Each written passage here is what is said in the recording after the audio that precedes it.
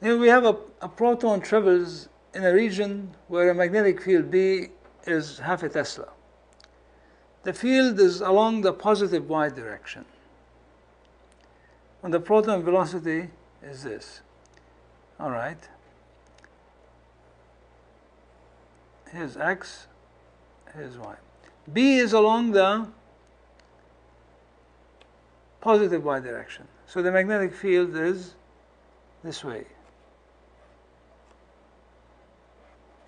And it has a magnitude of 0.5 Tesla along the y-axis. When the proton velocity is 4 times 10 to the 6, and this is meters per second here. When this is a proton's velocity, plus 6 times 10 to the 6. Now I is this I hat that we talked about, and j is j hat.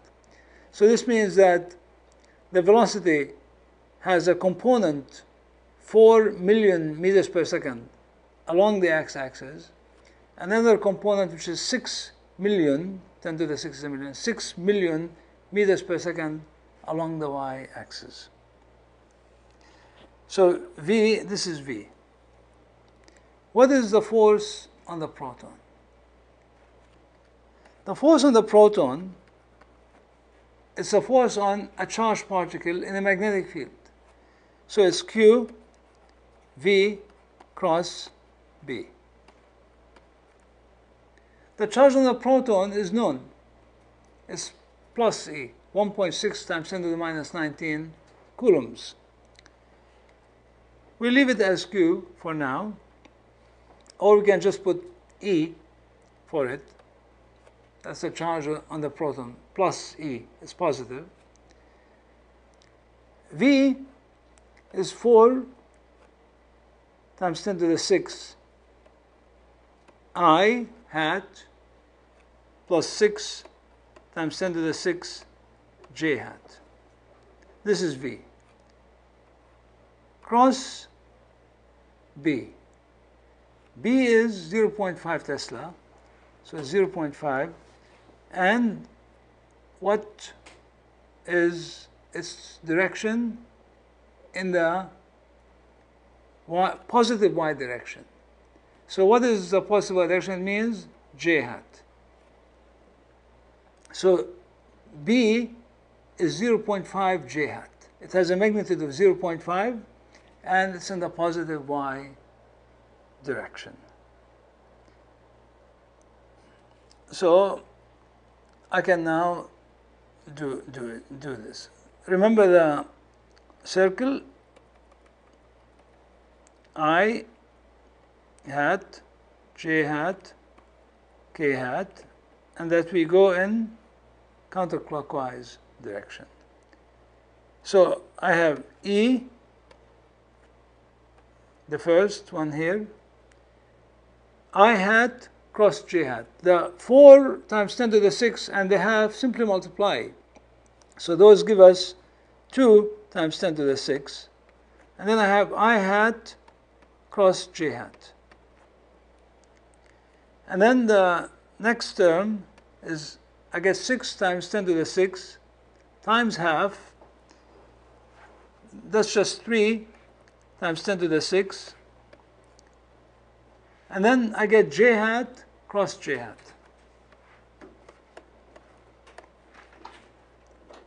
Now j hat cross j hat is 0.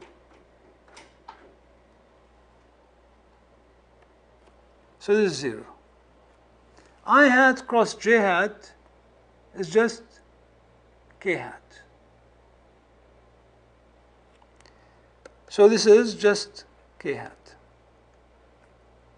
So the answer is that the force, F, which is a vector, of course, it's E, which is 1.6 times 10 to the minus 19, times 2 times 10 to the 6, and I hat cross j hat is just k hat.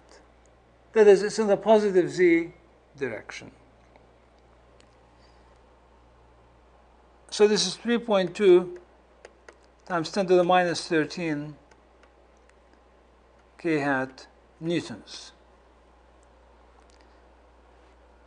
Now, of course, we could arrive at this without all this, like the way I did it. We could use the right-hand rule and the definitions and so on of V cross B. That is, V cross B is equal to, the magnitude is VB sine theta. And the direction is obtained by the right-hand rule. Now, V, the velocity, has a positive component along the x-axis, 4 times 10 to the 6, and a positive component along the y-axis, 6 times 10 to the 6. So the velocity itself looks something like this.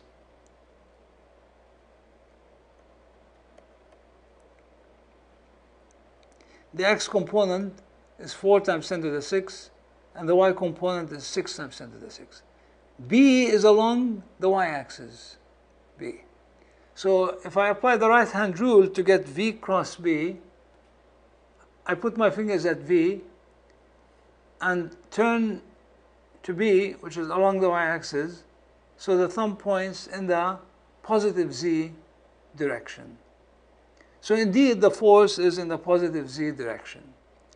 If I want the magnitude without doing it the way I did it, I need to find the magnitude of V times the magnitude of B times sine the angle between them.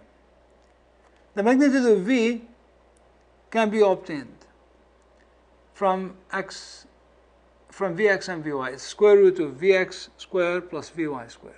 So we get the magnitude of V. The magnitude of B is given.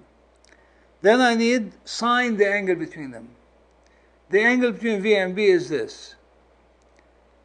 And sine this is the x component of V divided by the magnitude of V.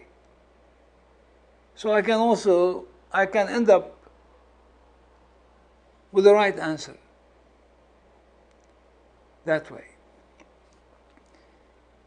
Whichever way you're more comfortable with, you use. What is the acceleration on the proton? A is just F over m. So we have 3.2 times 10 to the minus 13 n newtons, and it's in the positive Z direction, divided by the mass of the proton, which is 1.67, let's say, 1.673, 1.67, times 10 to the minus 27 kilograms. So we get about 2, a little bit less than 2 times 10 to the 14 meter per second square. And it's in the plus Z direction. Because the force is in the plus Z direction.